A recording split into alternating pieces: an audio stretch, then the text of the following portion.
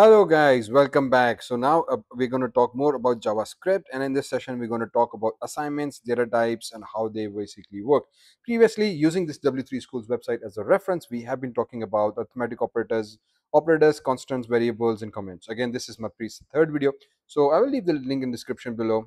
Follow that. Okay, so let's begin now. Again, my name is Dr. Zeeshan Bhatti, and if you want to learn this whole JavaScript course, I will be making a whole ton of JavaScript for next whole month every day.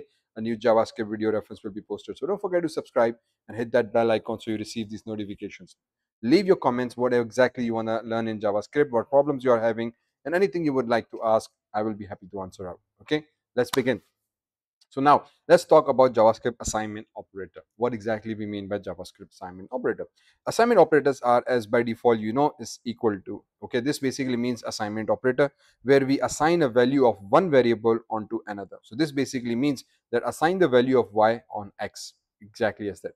Okay, then we have a plus equals to operator. What this basically means, this is another operator that is called increment operator. This is a shorthand increment operator that's equivalent to this thing. So it says x is equals to x plus y.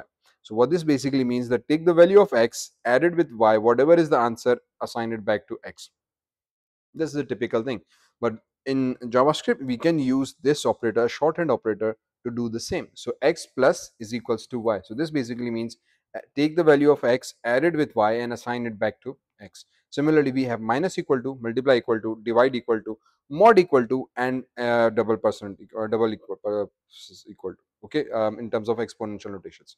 So these are various different operators that we use in our JavaScript. Then we have something called shift operators where we shift the bit y, and then we have a bitwise operators. Okay, these are what we call and, nor and not operators. We have a logical operators as well. They basically work with respect to and, or, and what we call and not equal to. Okay, so we have and operator or equal to. These logical operators are basically a standard ES 2020 values. So let's explore them a little bit more in detail so we understand exactly how they're working. So equal to operator, as you know, is a very simple assignment operator. This is a simple assignment operator, assigns the value to a variable. So wherever when we have used 10 is equals to x, this basically means that assign the value of 10 to the variable x. Or we can say y plus 10 means add the value of 10 to the y and assign it to the value x. So assignment operator, single equal to, assign the value. Then let's talk more about plus equals to operator. This is an additional assignment operator, adds the value to a variable. By that we mean take the value of x, for example 10, then x plus 5 means again take the value of x, add it with 5 and assign it back to x. Okay, we can use it with a string as well. So if we use let text is equals to hello, and then we can say text plus world. So this basically means take the value of a world, add it with hello, and then assign it back to the text. So if I check this output out, this is going to print hello world for us. So what this basically means that take the value of text, which is hello, add it with world and assign it back to the text, and then when we print the value of text with inner HTML, changing the HTML content, we get to see hello world. As simple as that. Beautifully done. Then minus equal to operator, again equivalent to plus. Minus does the same thing. Take the value of x, subtract it from the 5 and then add it back to the x value. Similarly, multiplication operator again does the same thing. Multiply the value of x with the value of 5 and assign it back to the x. And then what we call exponential assignment operator raises the variables to the power of operand. So this basically means take the value of 10 and raise it to the power of 5, assign it back to the x. Divide operator again does the same thing. Modulus operator, or in other words remainder operator, assigns the remainder of a variable back to the x. So take x divided by 5, assign the remainder back to x. Then we have what we call the left shift assignment operator. This left shift assignment operator is basically uses the left shift variable. Then we have right shift assignment operator. Right shifts a variable, signed value. So as right shifts a value, sign. Then right shift, unsigned right shift operator that is there. These are all the different shift operators. So moreover, we will explore them in more detail in later sessions. But because this is a quick 1 hour session, so we don't need. Let me just skip these and come to the data types. Okay. So now, what exactly are data types? Well, very simply speaking, data types are basically the type of data we are using in JavaScript. Typically, we have not discussed this in previous examples. Let me discuss them a little bit more in detail. Basically, there are 8 data types in our JavaScript: string, number, big integer, boolean, undefined, null, symbol, and object. The object data types are object, array, and date. We'll talk more about object data types in the next session. What exactly we mean by these data types is that, for example, we have used a variable called 16. What is the type of data we have used here? We all know it's a number, but what exactly type of data it is? Then at the same time, we have 7.5. Are they two same data? In our case, yes, numbers, but in terms of computers, these two are two different types of data. This is called an integer data. This is called a float data, a decimal value. So we have what we call a string data and a decimal value data. Similarly, a number data, sorry, decimal value data. Then we have a string data variable here as well. So let color is equals to yellow. What this basically means that we have created a string data types. Then we have a boolean data types. Boolean means basically true or false. So in this case, the variable contains either value true or a value false. That's it. So these are basically what we call two standard data types available. Then we have object, where we create object type in which our data contains certain object notations. Now object means it's a representation of a class that holds value. So in this case, we have a first name, last name. They are two values are represented as a brackets and then assigned to a person. So now this person is what we refer to as an object, meaning it contains its name, it contains last name, it can contain age, surname, and multiple data. So when we have a multiple different types of data assigned to a single variable in a specific manner, it becomes an object. Then we can create an array. Array is basically what we call collection of data. So in this case, we have a collection of data. So we created a cars, we use the square brackets, we say data 1 comma data 2 comma data 3. So this becomes our arrays. We have date object as well. So this object is date because it contains the various format of date using a new keyword. Okay, more about objects in later sessions. So this becomes a standard data type. So whenever we are using various different data, we have to know that okay, we are using string, we are using a decimal value, we are using an integer, or true or false. Technically, we don't need to specify. JavaScript handles these automatically. Okay, so whenever we are using them, JavaScript uses them automatically. We don't have to worry about them. We just use the data, but we have to know the type of it. Okay, so this is what we refer to as a standard data types. Then let's discuss functions in JavaScript. Now, what exactly are functions? Well, functions, we talked a little bit about functions in our previous variables and arithmetic operators session. Let me discuss function a little bit more. Basically, function is a block of code designed to perform a particular task. That's it. That's the whole gist of a function. So whenever we using functions, basically it means that we are creating a function that is supposed to perform a specific task. So a JavaScript function is executed when something is invoked or when we call it, as we call it. So let's explore the function syntax. So in this case, we have what we call a function. We create a function by using a keyword called function. We define its type being my function, which is the name.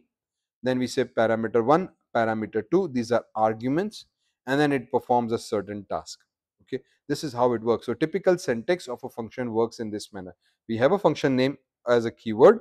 Then we provide the name of a function. This can be any standard name following a standard names convention, meaning that it cannot start with a number, it should not have a white space, blah blah blah things. Then we provide parameter 1, parameter 2, or as many parameters as you want, or it may not have any parameter at all. And then we want a specific block of code to be executed. This basically means that now I can use this name to call this function, and if there are 10 instructions, all 10 will be executed. If there are 20 statements, all 20 will be executed. So function typically is basically a block of code that performs a specific tasks. Okay, so function invocation, how do we invoke these functions, or in other words, how we call this function? So we say we are going to call this function or invoking this function. Typically we say when an event occurs. So we can, again, it's not all depend on us. So we can say that a function can be called whenever an event occurs, or when a user clicks on a mouse button, for example, or when a certain action is performed on your web page, or specifically we use a Java code to invoke that functions. Okay, or it can automatically invoke as well, depending on how we write the code as well. And function has something called a return value. It may or it may not. It's not necessary though. Be careful of that. But return is something that is usually associated with function syntax. So that's why we always try to explain it with the function syntax. This basically means that the function was invoked from a statement. JavaScript will return to execute the code after the invoking statement. In other words, very simply speaking, we have created a function. We have said, hey, this is my function. It contains a and b, two variables or two parameters. These parameters, when passed, will be multiplied, and then whatever is the answer will be returned. Okay, so you can think of this as a basically like a parcel. So you send somebody that, hey, go to and multiply these two values and then tell me the answer. So when you expect an answer from a piece of code, that is what we call a return value is. So how do we call it? We call it using this thing called my function anywhere in MOS. So here we have said, hey, my function 4 by 3. We have given it two arguments because my function requires me to provide two arguments. Okay, so we say, hey, here's my function. It takes two arguments, and then whatever these arguments have been passed here, multiply them and then return them. So this will return the answer to this. So when I return an answer, assign that answer back to the value of x. So if I execute this code, see, this answer is 12. That's because we have written it in such a way. So we say, hey, let x be, for example, my function. Now here what we are doing is we are trying to call the function. So if I zoom in a little bit to read the code better. So we are saying, hey, there's a function called function. Its name is my function. It takes two arguments. Whatever the value of these arguments are, multiply them and then return the answer. So this basically is my function of code. So this becomes a block of code that performs a specific task. The task is that there will be two arguments, multiply them and return the answer. So now I can call this function any number of times or multiple times as we want. Then what we do is we use the same thing here. So we say my function, we call this function. This is function calling. We say call this function and pass it these two values. So when this function values is passed and then this function gets executed, it will multiply these two values and return an answer. So when it returns an answer, we need to receive that answer as well. So we have received an answer and printed in X. Remember, we did a task called button somewhere here and here called a counter as well. So if I come here, we have this counter application. Okay, so we can revamp this counter application in a better way. So for example, if I create another button here and I can say button button, let me zoom in so we can read the code, and I can say, hey, there's a button and I want an on click event on it is equals to double brackets, close it, oops, close it, and then I can say reset. Okay, and then backslash button. What now I've done is I've created another button called reset. So when I execute this code, I have a button called reset. So when I press it, it should reset the value. Let's hide this thing because I'm not going to use any of this code. And yep. Okay, so let's just let's just say JavaScript counter, and then again I'm going to delete this line as well. And then now if I run it, it becomes more simplified JavaScript counter. We have a counter app. If I click on it, 5 6, but if I click on it, reset, nothing happens. That's because we have created an on. Again, let's just make sure click spelling is correct. On click, we have created a button. Now what we want, inside the script tag, I come here and I create another function called reset. Okay, so this becomes my function. I block start, block close. So every function needs to have a block of code. The purpose of this function is up to us. So in our case, I want to reset this value back to 0. So I will say count is equals to 0, semicolon. Again, important. So I say whatever is the value of count, just reset it back to 0. That's it.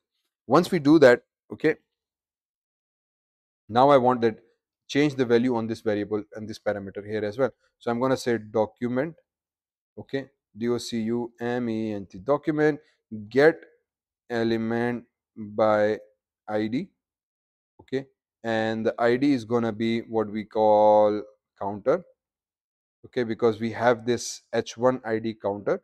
So we just need to reset it, and then so we're going to say inner html is equals to count. Okay, that's it. So because we have already reset the value to 0, this will print the 0 here, and then once I recounter it, it should start from 0 because we have already changed its value. Remember, we have set it to var. Var means that variable can be used inside this, variable can be used inside this. If I set it to let, then that would be a different scenario. So if I run the code and if I hit counter 1 2 3 4, but if I hit a reset, nothing happens. Why does not it changes? That's because if I come on click, I have not provided or call that function. So every time you write a function, it's there, but it will not get executed until you call the function. So on inside the on click event, I will say, hey, call this reset function that I've created. So this is my JavaScript function name. I've called here on click. So every time a button is clicked, this function will be called. That's the true purpose of function. So every time you click on it, this piece of code gets executed again and again. So now if I re-execute this code, come back here, counter, counter, counter, and if I hit a reset, see it goes back to 0. Next time I increase, again starts from 1, and if I reset, it zeroes it out. So that's the true purpose of what we call function and how the function basically works.